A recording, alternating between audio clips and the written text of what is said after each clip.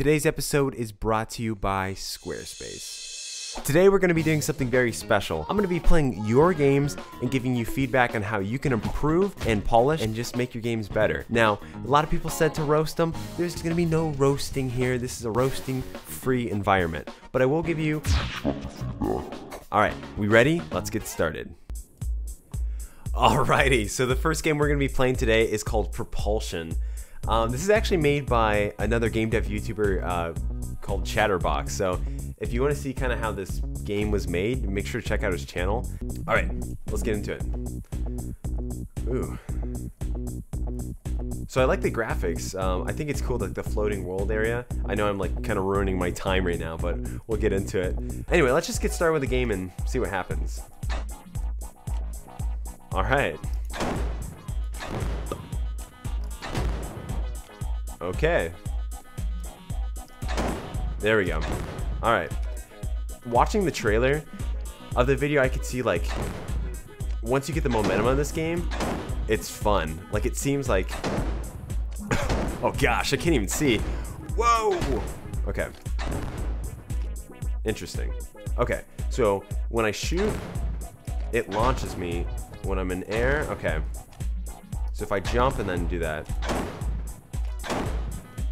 So it seems like jumping helps with a propulsion, which makes sense. I didn't realize you could dash in this game. So the first time I played it, I was like, why can't I not? I couldn't make jumps.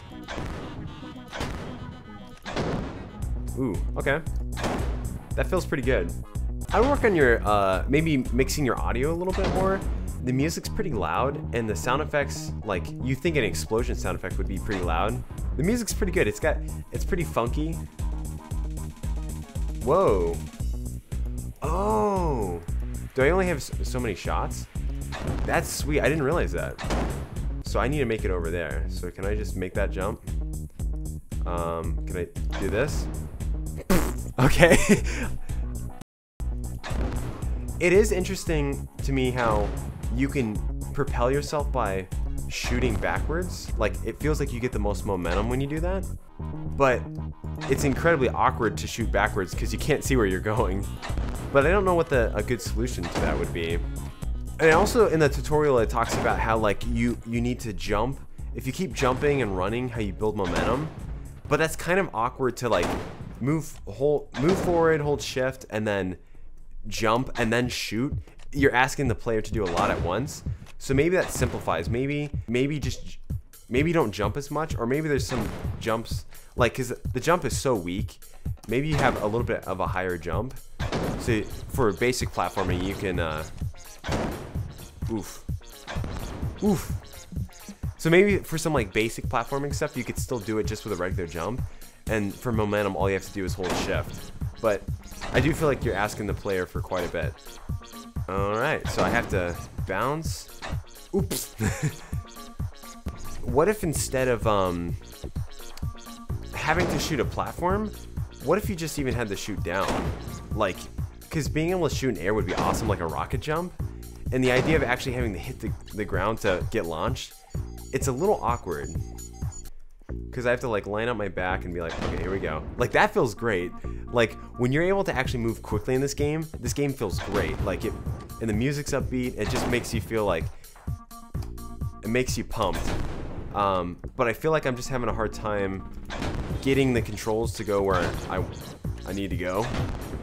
And maybe if you could aim further back, like you could, I don't know how, maybe there's like a camera angle where you can look back or something easily.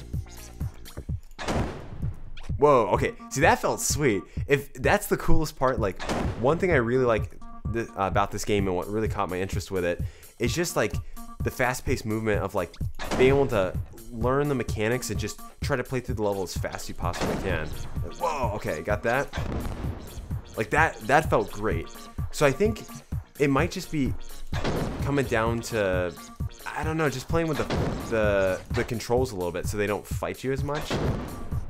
I like the idea of that you have to limit yourself on how many shots you have, because it creates a puzzle aspect to it.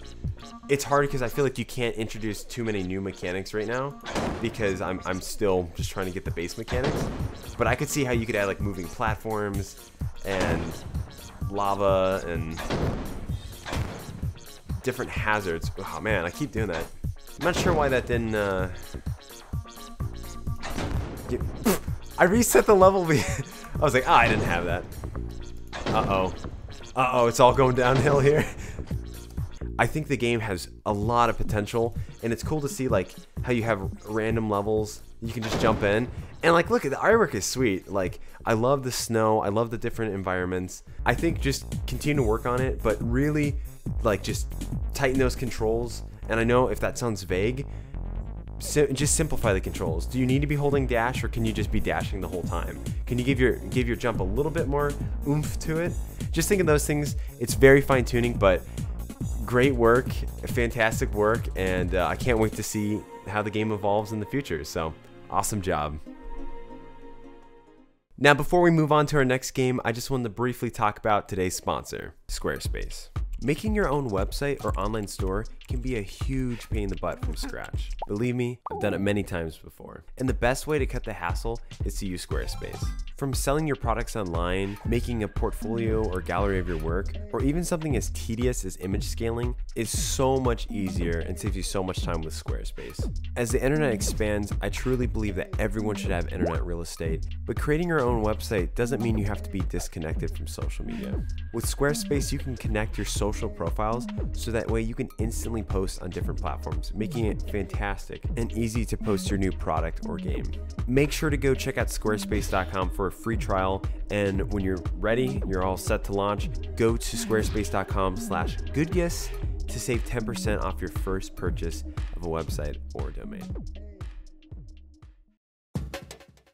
Alrighty, so now we're gonna be playing The Lost Onion by It's Heavy. I've actually got to see this game kind of progress. Heavy's been posting it in Patreon Discord channel, so I'm excited to see how it's changed. It already looks beautiful, and it's in Godot, so you know there's some favoritism. So you gotta shoot and reload. I like the little squish animations. That's cute. Let's see. Oh, okay.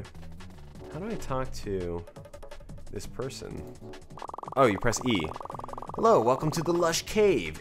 Oh, so the down key for me is E. Oh no. Oh no. Now, to be fair, I wanted to preface that a lot of these games are also in development, so I'm not going to be nitpicking if there's some little bugs and stuff like that, because what you really want is overall feel and style. So if you see bugs like that, or if you're watching you see bugs, don't worry, it's in development, guys. It's interesting how you have to reload pressing R, and when you reload, it only reloads one. I almost feel like, maybe think about like when you fire, it automatically reloads, but it takes a second. Whoa! I don't know, the audio, it sounds like the audio is overlapping itself. It got really loud there. And even crazy mushrooms. Ow! One thing I would work on is making it so it doesn't play a sound if that sound's already playing. Whoa! Okay, that's pretty cool. It's interesting. So you got a wall slide as well. First off, I haven't even talked about this, but I love the visuals. Like, it has such a great look to it. Some people don't like this, and I used to be against this too, of like doing nice smooth animations for pixel art, but I think it works really well with this style, and keep it up. All right, so let's go down to the cave. Whoa, that was a cool transition. I didn't know there was a transition there. That was sweet. Oh, man. I can definitely tell, maybe I'm wrong, but it feels like you come from more of a artist background. Like, I just love, even the animations of the bat losing its wings and stuff like that. Very, very cool. It feels satisfying when you hit it.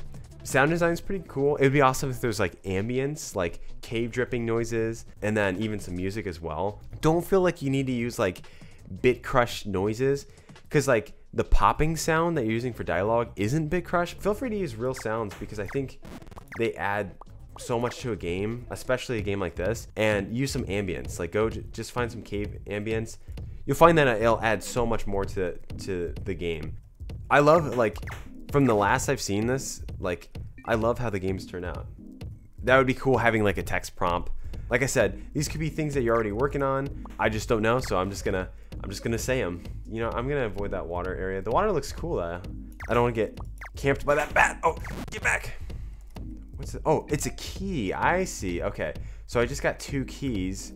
Another thing you might want to consider, I noticed that I'm getting hung up on platforms.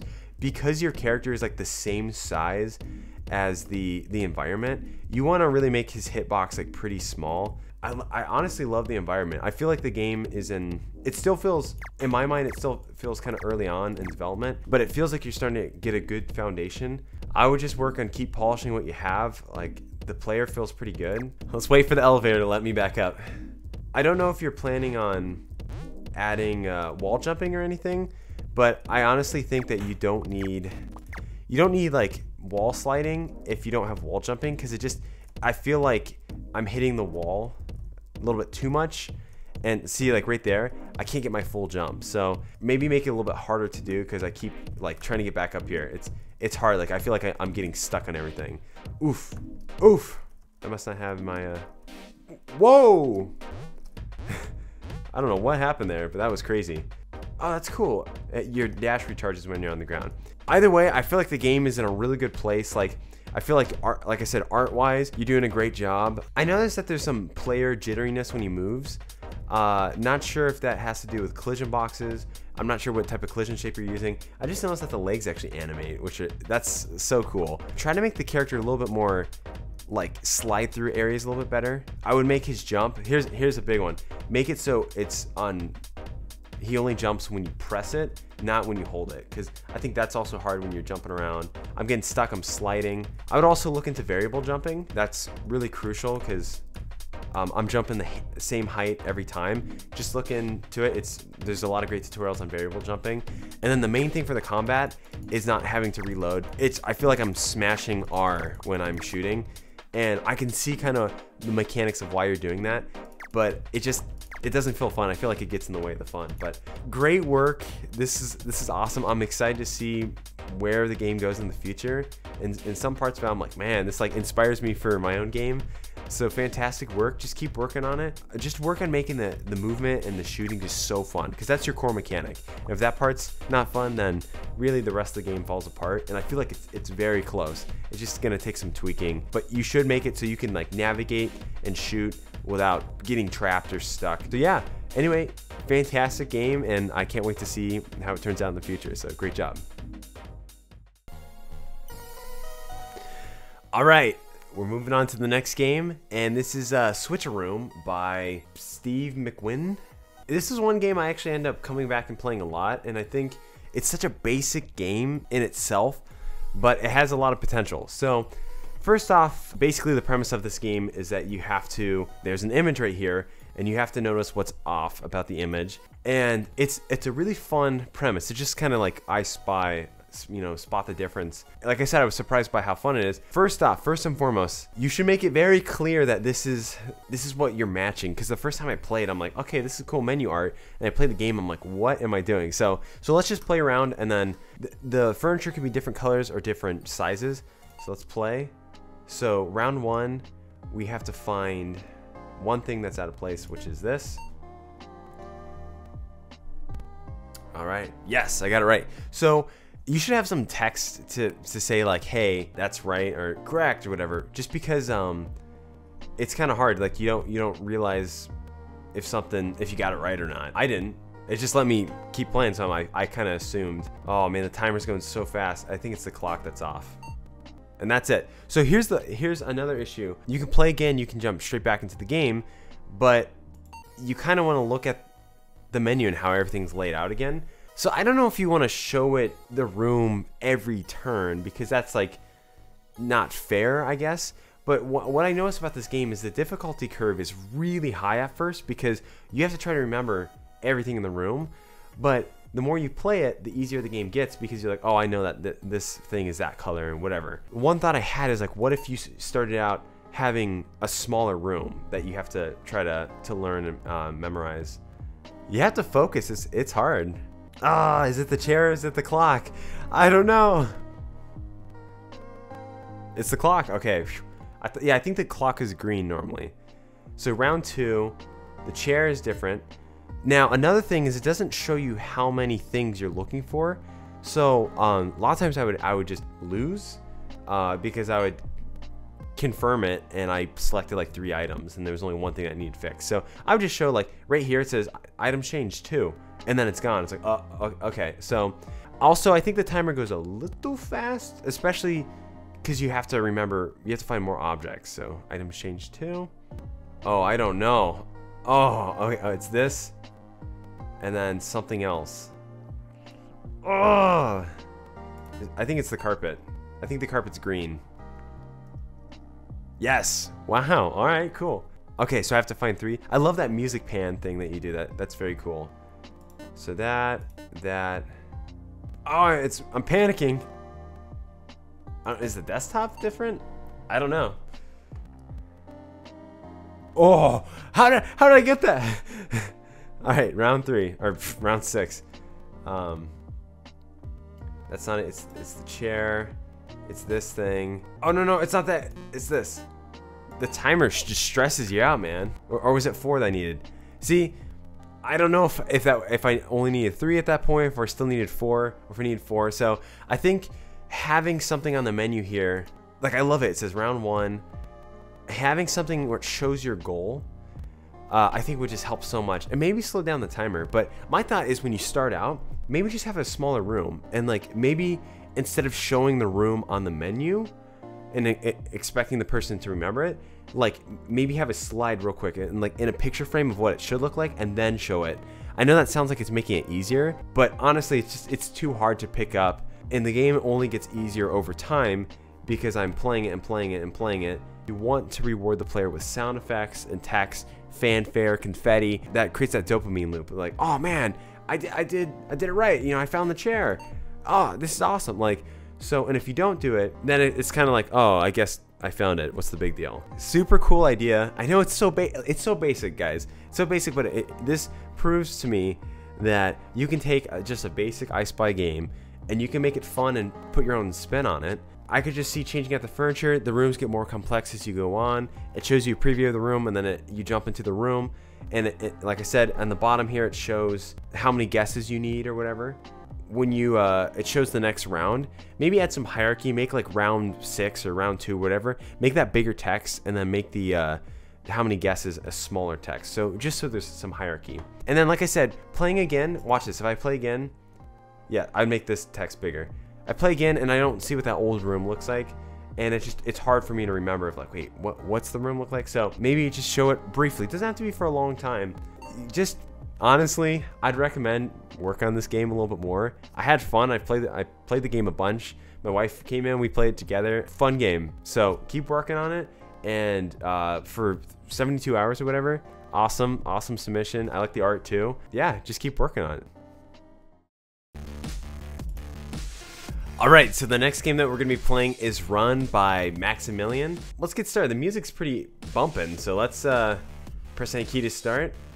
So it seems like the premise of this game is not to fall. The visuals look really nice. I like the kind of distortion on the 3D effect that you use. Oh. I love the typeface that you use. Oh, no. Oh! I think the typeface is like, it's like a brutalist, constructivist typeface, which it works well with the aesthetic. I can tell this game has a lot of polish to it. Ooh, like just the explosions and stuff like that. You can tell it's got some juicy post-processing on it. And I love how the enemies kind of evolve. Whoa, okay, that's a cool animation. It's a fun game. I like the sounds are really punchy. I think that shooting sounds a little too loud. It's like clippy a little. I like how these guys, how if you navigate them, they actually rebuild the floor, which is sweet. So you can use them to your benefit. And then when you get into range of them, they blow up. I will say one thing that I think the game struggles with is it's a little dark. So it's kind of hard to tell where the floor and the background is. I would brighten up the background so you can see, like, or I'd make the tiles a brighter color or something, because I can't tell when I'm falling into a hole. The chromatic aberration looks sweet, and like the kind of the tilt effect you do on the lens it just looks great. Like, this game's got a ton of polish. It feels good. It feels nice.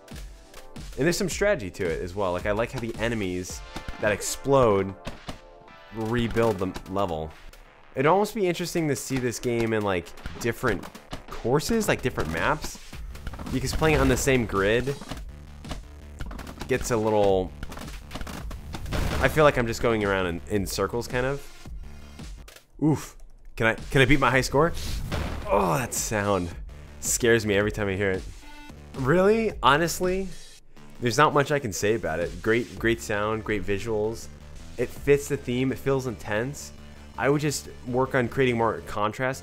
One thing you want to keep in mind is accessibility when making games. You want to make sure that everyone can play games. It'd be cool if there's like different maps you could play, and or maybe the rooms are randomly generated so that the terrain just feels different.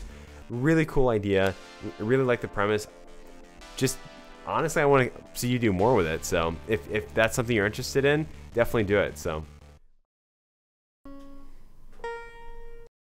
all right, this is Oh No, a Hole by Snug Pig. Seems like it's a platformer game. I like that sound effect, that so space to jump. Very cool. It's kind of weird. Oh no, a hole. Oh, interesting secrets. I like it. It's interesting using WSD to control. I would figure you'd use arrow keys. One thing I have to say is I like the idea of the shadows. Like you don't see that very often. Ooh. Why did I jump in the hole? I don't know. That's a great question. I will say that charging sound effect is a little shrill. Woo. Art style is very simple. It almost feels like prototype art, but it totally works. I'm intrigued by